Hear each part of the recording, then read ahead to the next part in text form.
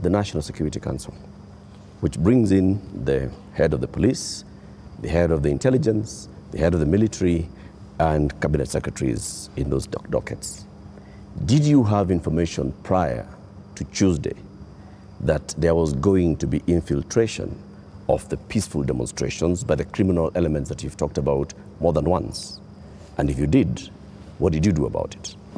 We had information, and that is why we prepared in the manner in which we did. If we hadn't prepared in the manner in which we did, we would not be counting 19. We would be counting different numbers. Okay. And I am telling you that the level of mobilization by criminals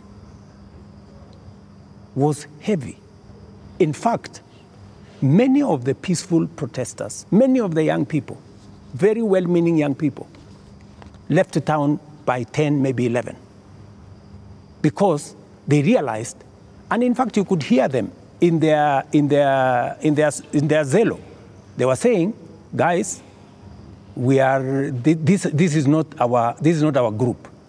Let us go. Let us leave. You could hear them. It was in public domain that the peaceful demonstrators all of a sudden realized that the whole thing had metamorphosed into criminality. So there were criminal elements that basically hijacked. So Tuesday, Wednesday, Thursday, Friday, Saturday, it is Sunday. Mr. President, how many people are in custody on account of this? Those who you said they conducted treasonous activities, there were criminal elements.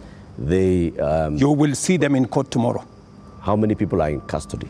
You will see them in court tomorrow. The police know what I have a ballpark brief by the police.